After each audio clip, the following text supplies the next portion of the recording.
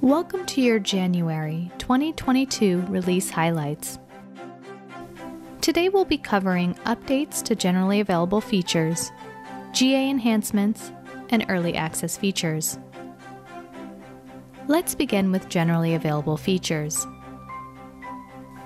We're excited to announce the new rate limit dashboard. It can help you manage things like isolating outliers, preventing issues in response to alerts, finding and addressing the root cause of rate limit violations, and finding and addressing the root cause of rate limit violations. Visit the rate limit dashboard documentation or rate limit monitoring documentation, or see the dashboard directly through the admin console.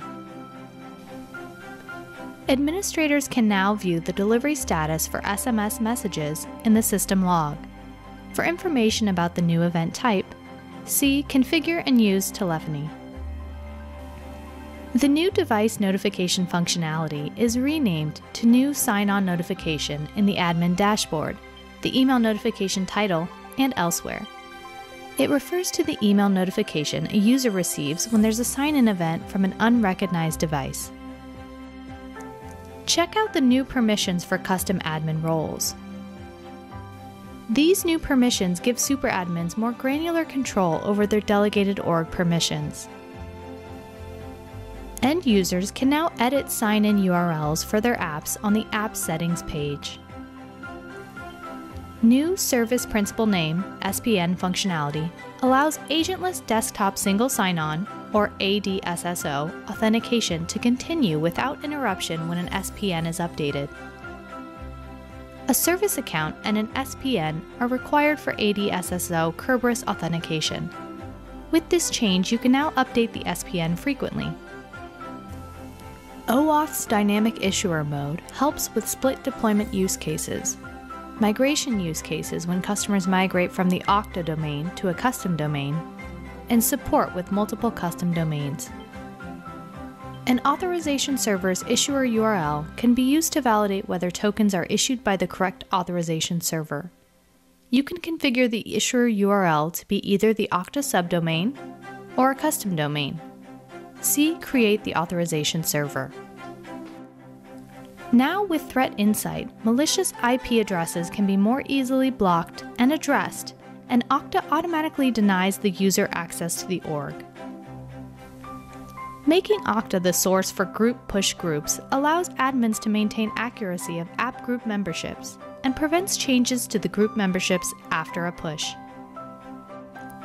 Password change email notifications may now be sent to LDAP-sourced users. Admins now have the option to prompt LDAP-sourced users for a secondary email when they sign into Okta for the first time. These duplicate notifications increase the likelihood they'll be seen. See Configure Optional User Account fields.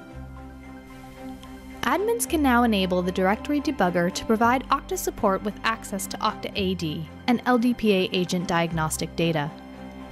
This new diagnostic and troubleshooting tool accelerates issue resolution by eliminating delays collecting data and improves communication between orgs and Okta. See Enable the Directories Debugger. Let's move on to GA enhancements. The sign-in widget now has improved JIT error messages. The new OIN Manager enhancements have a lot of functionality for OID and SAML. Be sure to review the information below. A new animation is now displayed on a loading page when users sign into an app from Okta. API Token ID is now displayed under API Tokens for easy tracking. SHA type is now displayed for SAML certificates in the admin console. Finally, let's conclude with early access features. We've revamped our Okta Agent Automatic Update.